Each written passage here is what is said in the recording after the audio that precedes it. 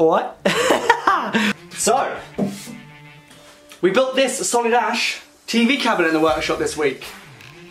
I mean, thinking about it, probably wasn't a week, more like 2 weeks, potentially 3. But continue watching the video and you'll find out how we made it. Wow, I actually did the intro all in one take because it only took one take, not 29.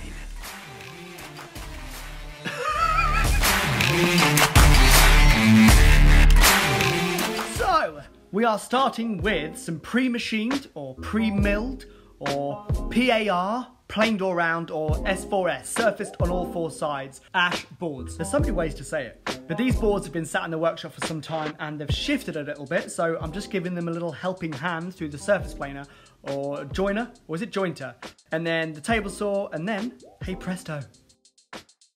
Now I'm using my Domino XL here purely for alignment bases, but you can of course use dowels or even a biscuit jointer, jig, joiner, is it again? Joiner, jointer? Someone answer this in the comments and let me know.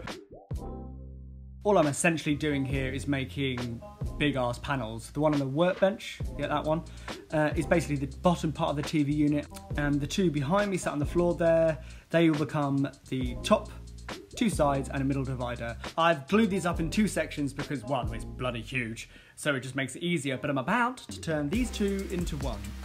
I swear there's a Spice Girls reference there somewhere. Now, you'd think I would have taken the clamps off before actually trying to lift this thing.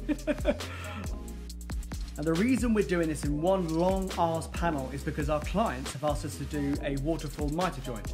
It's also called a wraparound mitre joint, where the grain will flow from the top all the way down to the sides. And later on in the video, you'll see how I accomplish that. And then once those big panels are all nice and dry, I'll scrape off all the excess glue with the paint scraper and then give it a nice little tickle with my sander. This is basically going to help it to go through the table saw, which I'm about to do now. There we are. As you can see, it's actually quite deep. It's 65 centimeters, which I think is a 25.5 inches. So yeah, quite deep for a TV unit. Here I'm just cutting that middle divider that I mentioned earlier. Yeah, I'll choppity track saw chop and done. At the beginning of the video, you may have noticed a beautiful little chamfer detail. It adds a little bit of je ne sais quoi, should we say. I do this on the table saw, as you can see, but you can do it with a track saw, or if you have the right bit, you can use a router if you have the right bit. So now I'm cutting the top, the bottom, and the 2 sides into their square sections, but without the mitres just yet. I personally prefer to get them into these square sections and then do the mitres afterwards. I just find it way easier. So they're the 4 sections, but with the middle divider there. Now it's the butt-clenching task of the mitres. All I would say, however you're doing this, whether it's with the track saw, table saw, router, just take your time and follow those cuts that you've already made.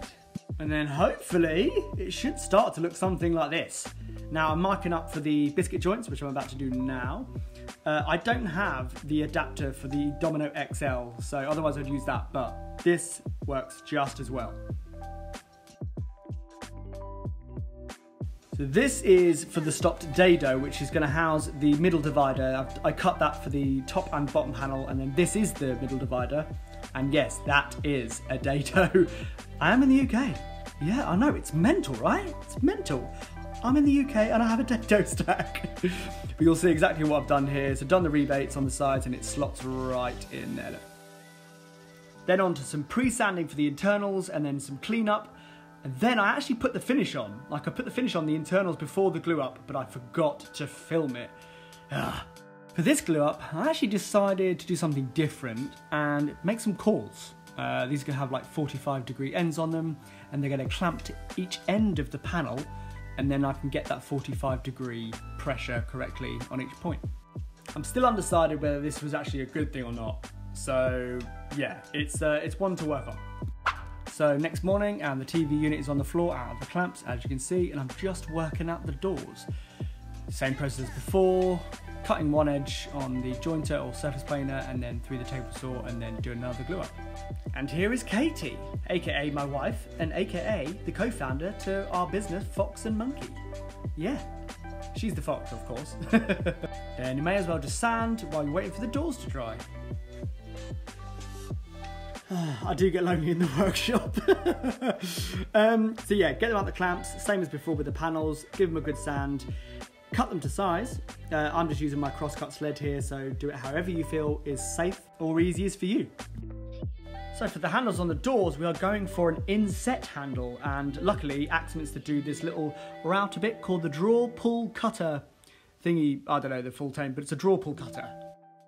After the cuts, all it needs is some little chisel work, some sanding, and then yeah, it's looking fine and dandy.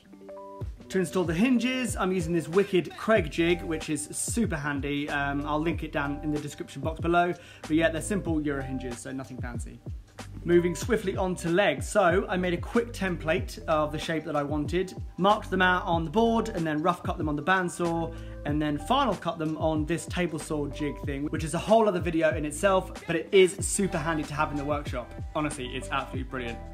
There's a clip coming up here that I'm so scared of. I should have stopped it, it's dangerous, so I wouldn't recommend it, but it's about to go down that gullet door. Since filming this, I have made a zero clearance insert, which I would highly recommend. Oh, that was fun. But yeah, they're the legs, all done. Just cutting the cross supports down to final length, and then these will attach to the legs. And I'm doing that by using the domino. Again, you can use a dowel jig. I probably wouldn't do it with a biscuit joint, it probably is not that strong enough, but a dowel jig will be absolutely fine. So just making some pre-drilled holes before I do the whole glue up. This is to basically so the bolts can go through into the underside of the TV unit, and I'm using threaded inserts and some black headed pan bolts. Really simple. And then just doing the last glue up of this TV unit. Oh, it's so satisfying getting to this point, isn't it, of the end of a build, because you're so close. I put my hands up, I did forget to film me installing the threaded inserts, but I think you get it. Am I recording? Yes, I am. Right. This isn't advertising, God knows what else is.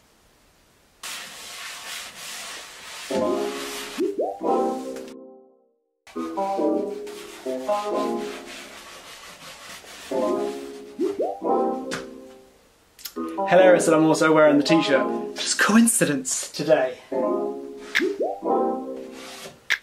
Oi!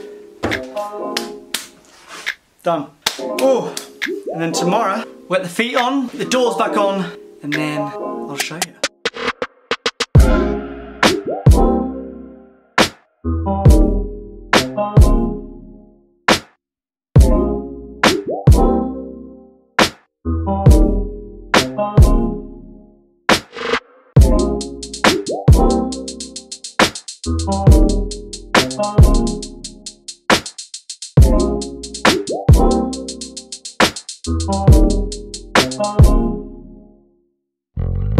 Hit my leg on the bloody slab of wood.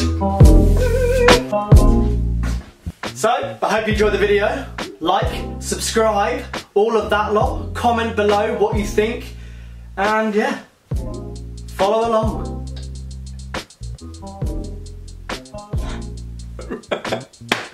No, just no. So many texts, there's just so many texts.